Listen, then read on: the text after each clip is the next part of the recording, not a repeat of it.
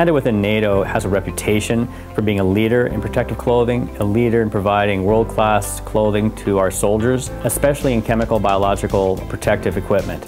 And Canada and AirBoss Defense have collaborated together many times. Our gloves are a very good example.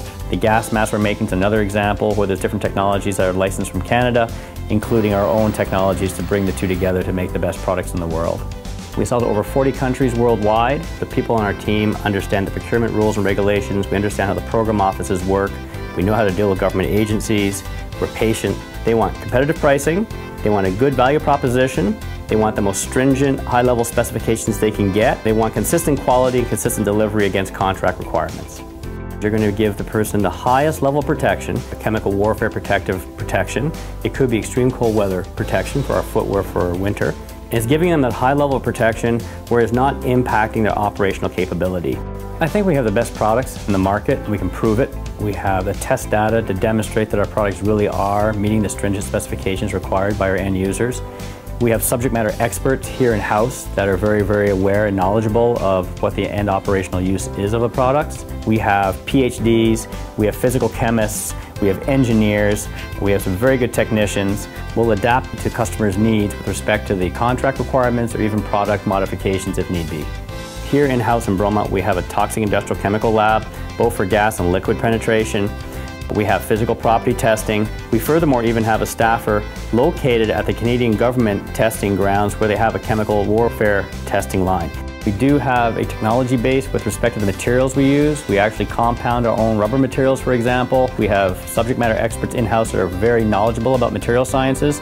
New products we're working on is in filtration, chemical protective clothing possibly. We're talking about a gas mask, it's lower breathing resistance, better comfort, more balance on the head.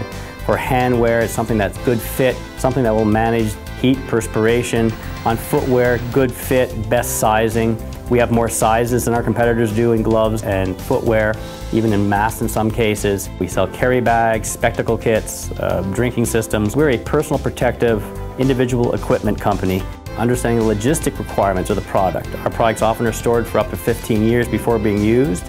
In operational scenarios, they have to trust their product. The product has to be functional for multiple days or weeks in the operational theater. In wartime, you can't be bringing in and shipping out products. The soldiers are given what they have and they have to trust it's going to work for the period of the mission. Innovation relates to maturing material sciences. Taking materials that provided in the past 24 hours chemical protection, then adding flame resistance, improving oil resistance, making them broader spectrum. Our products are used broadly by both first responders and defense people. In recent conflicts in the Middle East, in Afghanistan, and Iraq, our products were on the ground. If you go to G8 and G20 summits and look at the police officers, they're wearing our kit, boots, gloves, masks. Following the incident in Japan after the tsunamis, we know some of our kit was sent there to help them do some of the cleanup work.